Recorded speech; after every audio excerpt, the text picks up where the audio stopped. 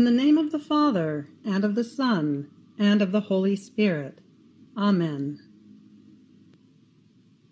By the Sacred Heart of Jesus, and the Immaculate Heart of Mary, one with Luisa, the little daughter of the divine will, I enter into the holy divine will. Come, divine will, come beat in my every heartbeat. Come breathe in my every breath. Come pray, adore, and reign in me. In the name of everyone and everything, past, present, and future. In, with, through, and for Jesus, Mary, and Luisa. In, with, and for all, that all may be for the glory of God and the good of all souls, giving to God as if all lived in the most holy divine will, united with creation, redemption, and sanctification, praying as one in that one eternal act, for the kingdom to come, reign on earth. Fiat.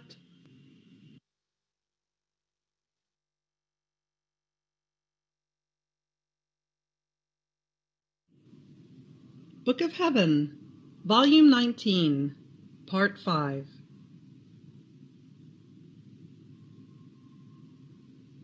April 16th, 1926. How, in order to live in the divine will, it takes full abandonment in the arms of the Celestial Father. How the nothing must surrender its life to the all. How the Celestial Mamma is the true image of the living in the divine will.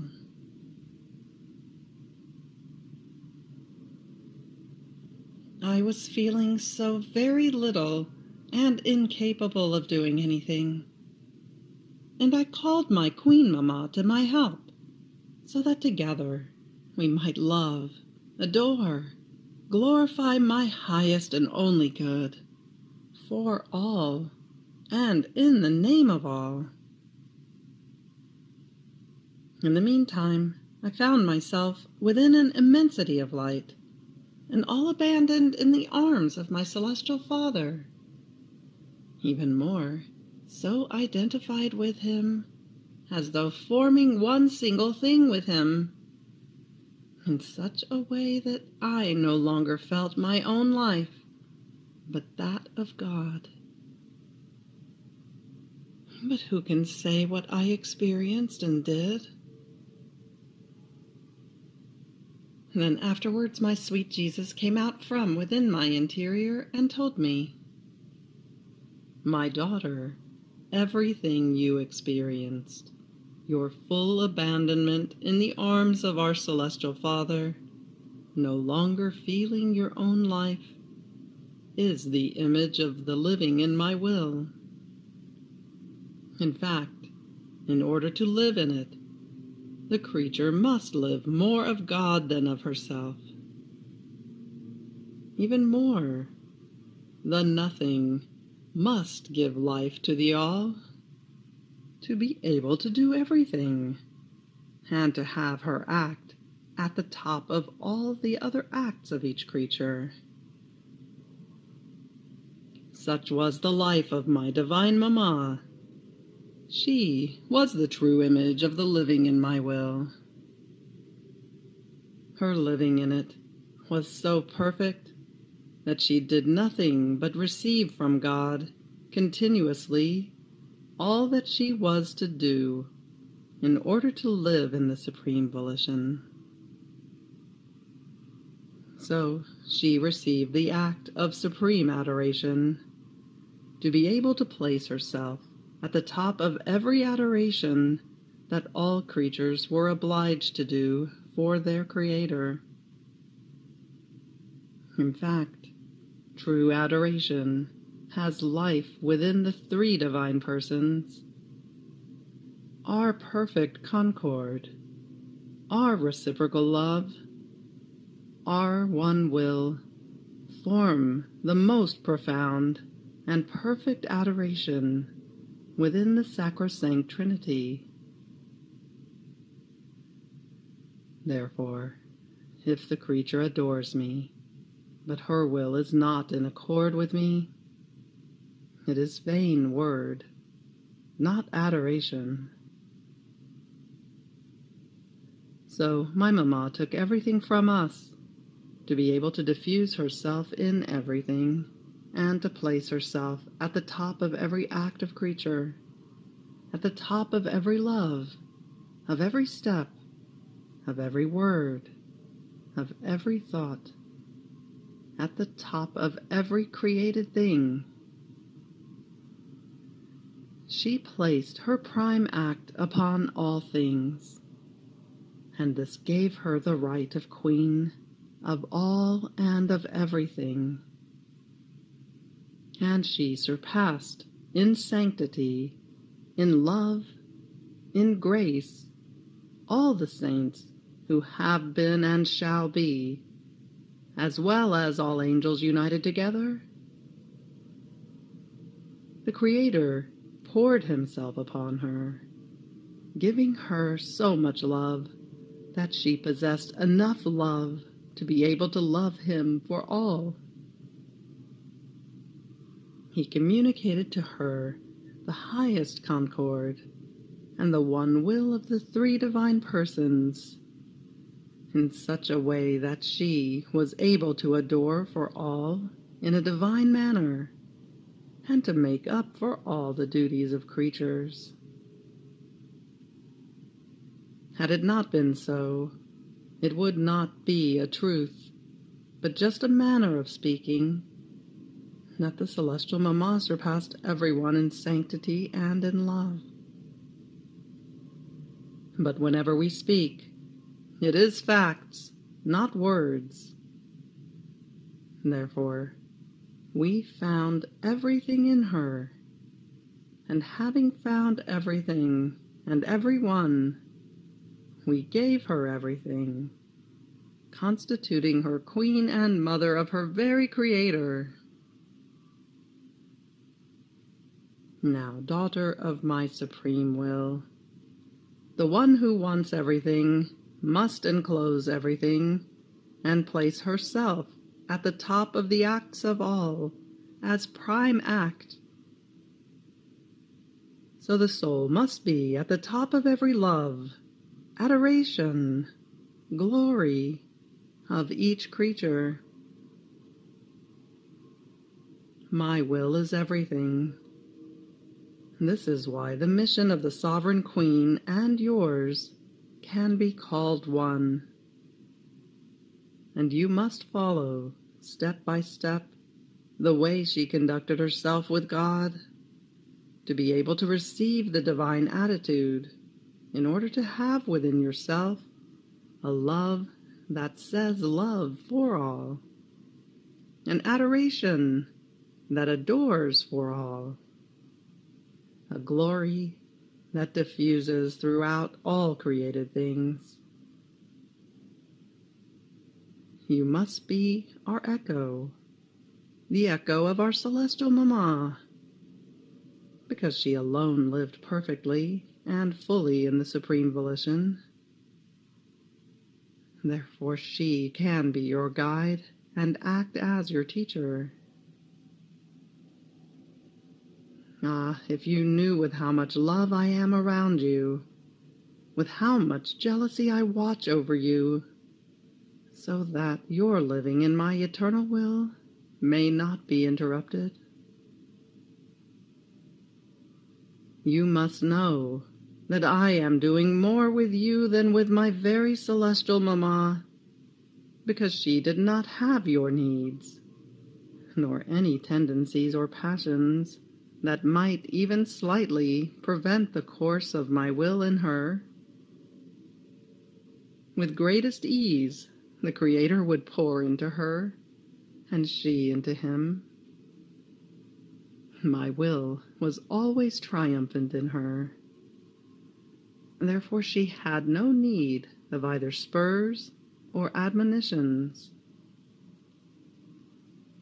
With you, on the other hand, I must use more attentions. When I see that some little passion, some little tendency, wants to arise within you, and also when your human will would want to have some act of its own life within you, I must admonish you. The power of my will must remain in the act of knocking down whatever arises within you that does not belong to it. And my grace and my love must flow into that rot that the human will keeps forming, or, with anticipated graces, prevent the rot from forming in your soul. This because I love so much the soul in whom my will reigns, and in whom the supreme Fiat has its field of divine action, the only purpose of all creation, and of redemption itself. And she costs me so much that I love her, and she costs me more than all creation, and of redemption itself. In fact, the creation was the beginning of our work toward the creatures. The redemption was the means, and the Fiat shall be the end. And when works are accomplished, they are loved more, and they acquire their complete value. Until a work is accomplished, there is always something to do, to work on, to suffer, nor can one calculate its right value. But when it is accomplished, all that is left is to possess and to enjoy the work done. And its complete value comes to complete the glory of the one who has formed it. Therefore, creation and redemption must be enclosed in the supreme Fiat. Do you see, then, how much you cost me, and how drawn I am to loving you? The Fiat, operating and triumphant in the creature, is the greatest thing for us, because the glory that was established by us to be received through creation is given back to us, and our purpose, our rights, acquire their full power. This is the reason for my attentions, all for you, for my manifestations to you, and for my love for all creation and redemption, all centralized in you. Because in you, I want to see the triumph of my will.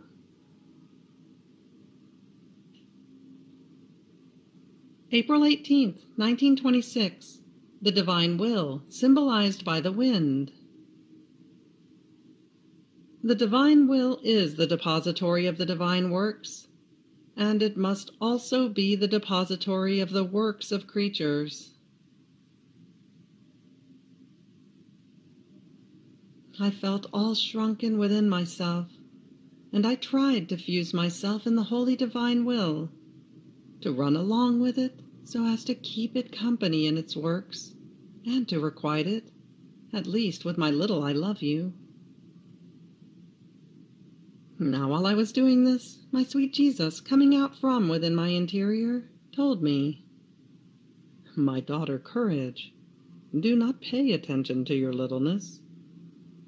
What you must care about is to keep your littleness in my will, because by being in it, you shall be dissolved in it, and my will, like wind, shall bring the freshness it possesses into your act, as refreshment for all creatures. It shall bring a warm wind to inflame them with my love. It shall bring a cold wind to extinguish the fire of their passions. And finally, it shall bring a humid wind to produce the vegetation of the seed of my will. Have you ever experienced the effects of the wind? How it can turn the air almost instantly, from warm into cold, from humid into a most fresh and refrigerating air? My will is more than wind, and your acts in it, by agitating it, move the winds it contains and produce admirable effects. Then all these winds, united together, invest the divine throne and bring to their Creator the glory of His will operating in the creature. Oh, if everyone knew what it means to operate in the supreme Fiat and the prodigies it contains, they would all compete to operate in it. See, our will is so great that we ourselves make it the depository of our works. In our will, we deposited the creation, that it might remain ever beautiful, fresh, whole, new, just as we issued it from our creative hands. In our will, we deposited the redemption, that it might be always in the act of redeeming.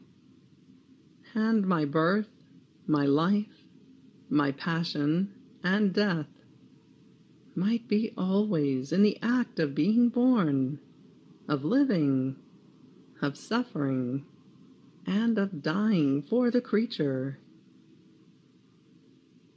In fact, our will alone has the virtue and the power to maintain the work done always in act, and to reproduce that good as many times as one wants.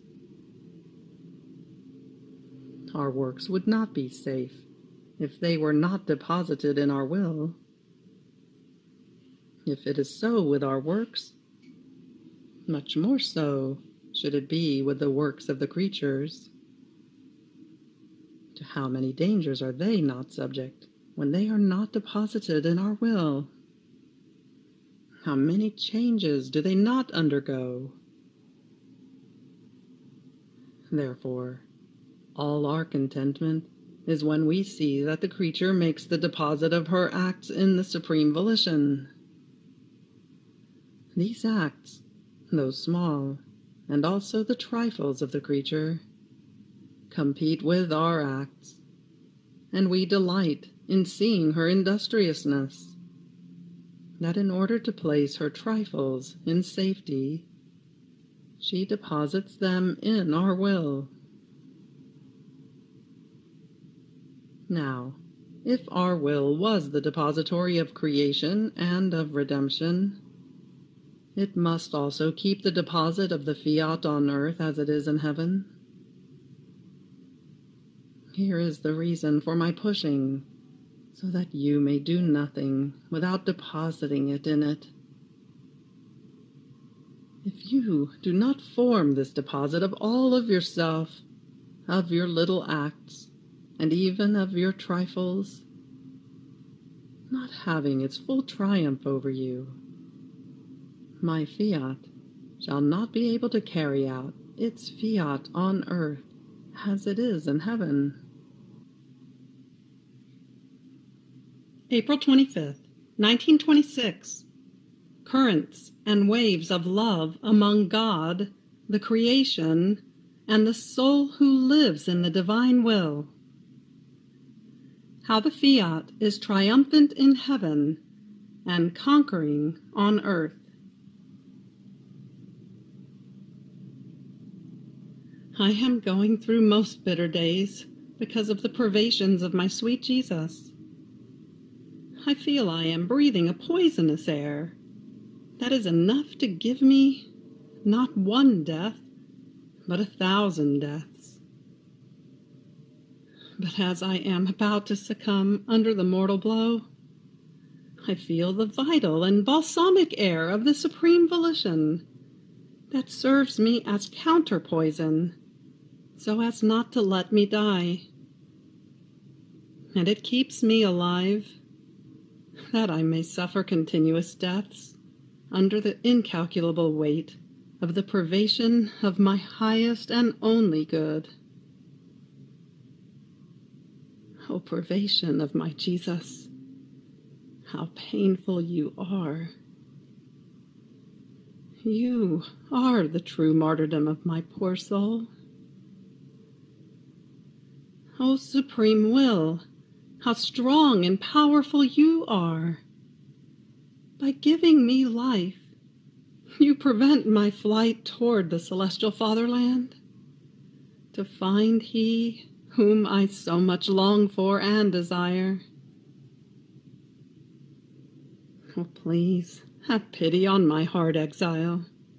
Pity on me, who live without he who alone can give me life.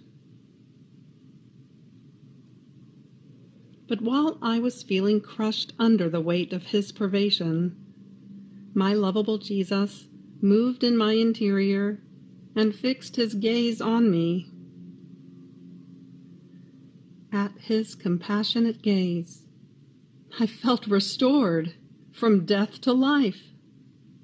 And since I was doing my usual acts in his supreme volition, he said to me, "My daughter, while you were impressing your I love you in my will upon all created things, all creation felt the love of its creator being doubled. And since created things do not have reason, that love flowed with impetus toward he who had created them. And the celestial Father, in seeing the love that he issued in creation being doubled by the little newborn of his will, so as not to be surpassed in love, redoubles his love and makes it flow over all created things, to follow the same course that his little daughter has followed. Then he centralizes all this love in the one who sent him his love doubled, and with paternal tenderness he awaits the new surprise, that his newborn would double his love again. Oh, if you knew the currents and the waves of love that come and go from earth to heaven, and from heaven to earth. How all the things of creation, though in their mute language and without intellect, feel this doubled love of he who created them, and of she for whom they were created. And they all assume the attitude of smile, of feast, and of letting flow, benevolent, their affects toward creatures. The living in my will moves everything, invests everything, and fulfills the work of the Creator in the creation. The fiat on earth as it is in heaven has a prodigy, a note more harmonious, a characteristic more beautiful, that it does not enjoy and possess even in heaven. In fact, in heaven it possesses the prodigy of a fiat of absolute triumph that no one can resist. And all the enjoyment in the celestial regions comes from the supreme fiat. But here, in exile, in the depth of the soul, it contains the prodigy of a conquering fiat and of new conquests, while in heaven there are not new conquests, because everything belongs to it. In the pilgrim soul, my fiat is not absolute, but wants the soul with it in its own work. And so it delights in manifesting itself, in commanding, and even in praying her to operate with it. And when the soul surrenders and lets herself be invested by the supreme fiat, such harmonious notes are formed, produced on both sides, that the Creator himself feels cheered by his own divine notes coming from the creature. These notes do not exist in heaven, because heaven is not a dwelling of works, but of enjoyments. Therefore, my fiat on earth has the beautiful characteristic of impressing its own divine operating within the soul, and of making her the repeater of its works. So, in heaven, my fiat is triumphant, and no one in the celestial regions can say, "Here I have done a work to prove my love, my sacrifice, to the supreme fiat." Here on earth it is conquering, and if one likes the throne, much more does one like new conquests. Indeed, what would my fiat not do in order to conquer one soul, to make her operate in its volition? How much has it not done, and does it not do for you? Then afterwards my sweet Jesus made himself seem crucified, and he was suffering very much. I did not know what to do to relieve him. I felt annihilated by the privations suffered. And Jesus, unnailing himself from the cross, threw himself into my arms, telling me, "Help me to placate divine justice, for it wants to strike the creatures."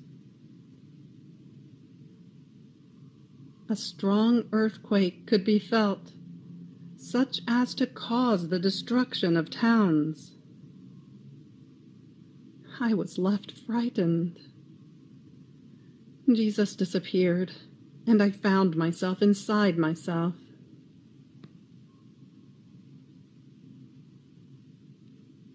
April 28, 1926. The creation and the celestial Mama are the most perfect examples of the living in the divine will.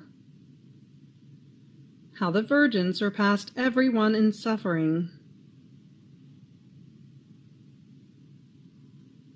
I was thinking to myself, when my sweet Jesus speaks of his will, he often unites with it the sovereign Queen of Heaven, or the creation. He seems to delight so much in speaking of both one and the other that he keeps looking for opportunities, pretexts, and devices in order to manifest what his most holy will does, both in the celestial Mama and in the creation. Now, while I was thinking of this, my lovable Jesus moved in my interior, and all tenderness squeezed me to himself and told me, "My daughter, if I do so, I have strong reasons. You must know that only in the creation and in my celestial Mama has my will remained ever intact, and has kept its field of action free. Therefore, having to call you to live in my will as one of them, I had to propose them to you as examples, as an image for you to imitate. So, in order to be able to do great things in such a way that all may perceive that good, unless they did not want to, the first thing is that my will must act wholly in the soul. Look at creation, how my will is whole in it. And because it is whole, creation remains always in its place, and contains the fullness of that good with which it was created. This is why it remains always new, noble, pure, fresh, and can share the good it possesses with all. But the beautiful thing is that while it gives itself to all, it loses nothing and remains always the same, just as it was created by God. What has the sun lost by giving so much light and heat to the earth? Nothing. What have the azure heavens lost by remaining extended in the atmosphere, or the earth by producing so many and so various plants? Nothing. And so with all the things created by me. Oh, in what an admirable way does creation sing that saying about me, "He is ever old and ever new." So my will in creation is center of life, is fullness of good, is order and harmony. It keeps all things in the place wanted by it. Where can you find a more beautiful example, a more perfect image of the living in my will, if not in creation? This is why I call you to live in the midst of created things as their sister, that you may learn to live in the supreme volition, and you too may remain in the place wanted by me, to be able to enclose within yourself the fullness of good that my will wants to enclose in you, so that whoever wants it may take of that good. And since you are endowed with reason, you must surpass them all, and requite your Creator in love and glory for each created thing, as if they were all endowed with reason. So you shall be the substituter for all creation, and creation shall be a mirror for you, in which you can reflect yourself, in order to copy the living in my will, so that you may not move from your place. It shall be your guide and teacher, giving you the highest and most perfect lessons in the living in my will. But the one who surpasses all is my celestial Mama. She is the new heaven, the most refulgent sun, the brightest moon, the most flowery earth. She encloses everything, everything within herself. If each created thing encloses the fullness of its own good received by God, my Mama encloses all goods together, because since she is endowed with reason, and my will lived wholly in her, the fullness of grace, of light, of sanctity, grew in every instant. Every act she did were suns and stars that my will formed in her. So she surpassed the whole creation, and my will, whole and permanent in her, did the greatest thing, and impetrated the longed-for Redeemer.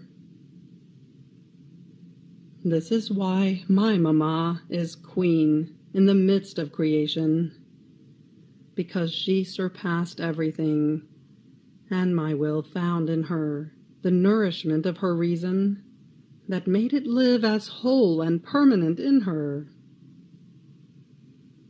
There was highest accord. They held each other's hand. There was not one fiber of her heart, or word, or thought, over which my will did not possess its life. And what can a divine will not do? It can do everything. There is no power it lacks, or thing it cannot do. Therefore, it can be said that my mamma did everything, and everything that all others together could not do, nor shall be able to do, she did by herself. Therefore, do not be surprised if I point out to you the creation and the sovereign queen, because I must point out to you the most perfect examples in which my will has perennial life, and has never found an obstacle to its field of divine action, in order to be able to operate things worthy of itself. My daughter, if you want my supreme fiat to reign as it does in heaven, that is the greatest thing that is left for us to do for the human generations. Let my will have the place of sovereign in you, and live as whole and permanent. Do not be concerned about anything else, be it your incapacity, or the circumstances, or the new things that may arise around you, because as my will reigns in you, they shall serve as raw material and nourishment, so that my fiat may have its fulfillment. Afterwards, I was thinking to myself, it is true that my queen mamma made the greatest of sacrifices that no one else has made. That is, not even wanting to know her own will, but only that of God. And through this she embraced all sorrows, all pains, up to the heroism of sacrifice, sacrificing her own son in order to do the supreme will. But once she made this sacrifice, everything she suffered afterwards was the effect of her first act.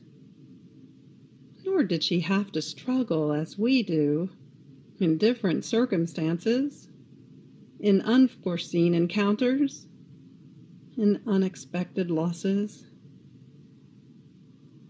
It is a constant struggle, to the point of making our hearts bleed for fear that we might surrender to our own belligerent human wills. How much attention one must have, so that the supreme will may always keep its place of honor and its supremacy over everything. And many times this struggle is harsher than the pain itself. But while I was thinking of this, my lovable Jesus moved in my interior, telling me, "My daughter, you are wrong.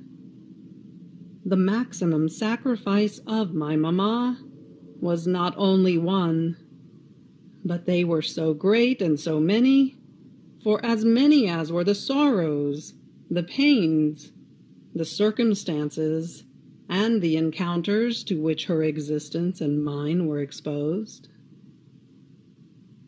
Pains were always doubled in her, because my pains were hers, more than her own pains. Besides, my wisdom did not change direction with my mamma. In each pain she was to receive, I always asked her whether she wanted to accept it, in order to hear that fiat being repeated to me in each pain, in each circumstance, and even in each heartbeat of hers. That fiat resounded so sweet, gentle, and harmonious to me that I wanted to hear it being repeated in every instant of her life. This is why I would always ask her, "Mamma, do you want to do this? Do you want to suffer this pain?" And my fiat would bring her the seas of the goods it contains, and would make her understand the intensity of the pain she was accepting.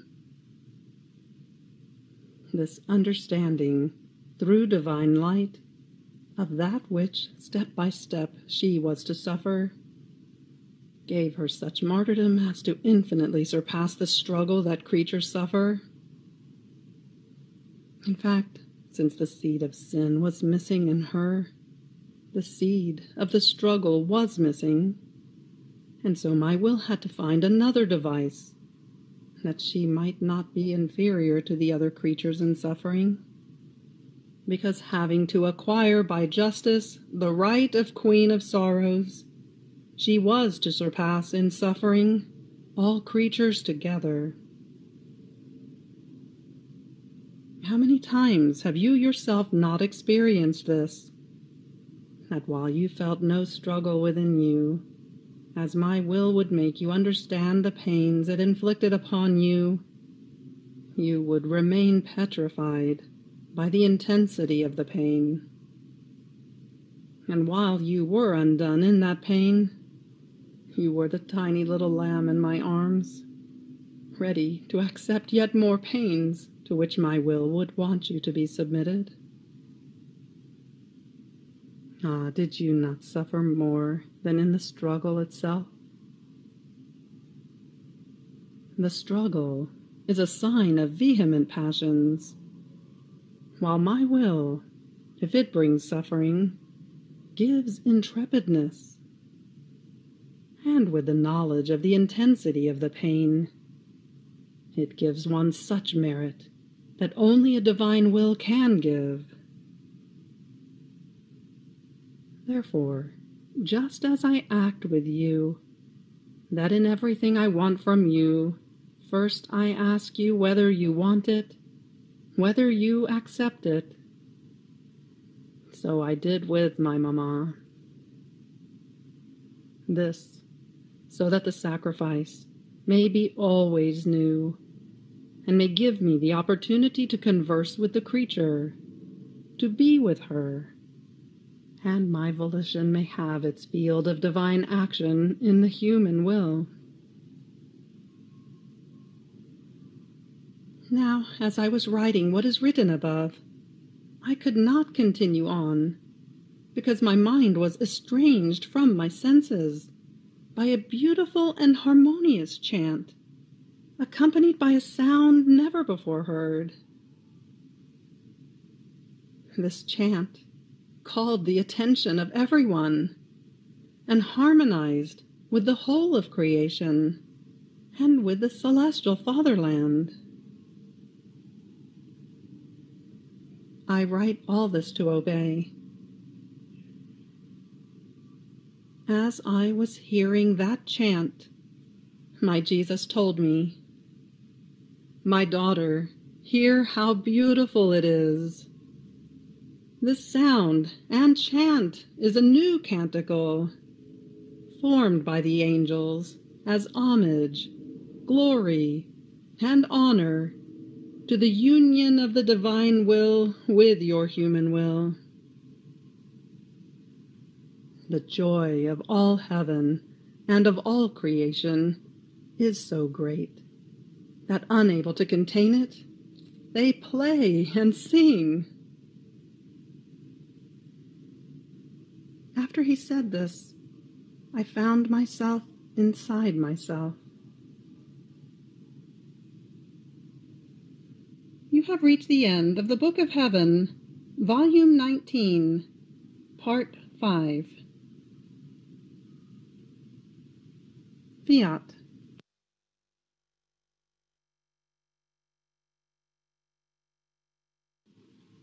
Dearest Lord Jesus, I thank you for your lessons of today. Free me from living one single instant outside of your will. Have pity on me, and do not permit that I either know or acquire any other life except that of your divine will. Fiat et Amen. In the name of the Father, and of the Son, and of the Holy Spirit. Amen.